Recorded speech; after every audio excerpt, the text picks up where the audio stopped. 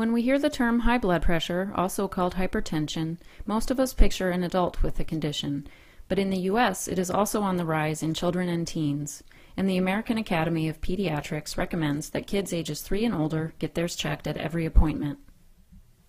However, unlike adult blood pressure, which is easy to classify, a child's results must be compared with peers, similar to standardized testing in school. So the doctor has 2 extra steps to take each time. First, on a dense chart, find the intersection of the child's height and age to get a height percentile. Then cross-reference that height percentile with the child's age and blood pressure in a second chart to finally arrive at the blood pressure percentile. This process is not what you'd call user-friendly. To solve this challenge, doctors at Children's Hospital Boston are getting smart.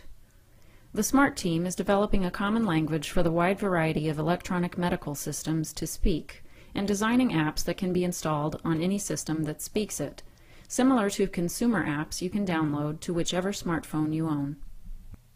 BP Centiles, our new blood pressure app, not only replaces the cumbersome charts with a calculator, it also presents the patient's results over time in an easy visual way. Each measurement is shown in a pair of circles, with systolic pressure on top and diastolic below. Hovering on a circle reveals more detail.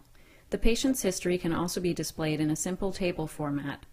BP Centiles was made especially for pediatric patients, but it can also be used for adults.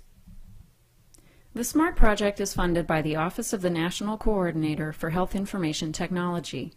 Visit smartplatforms.org for more information. And to learn about other SMART advances in health information technology, visit healthit.gov.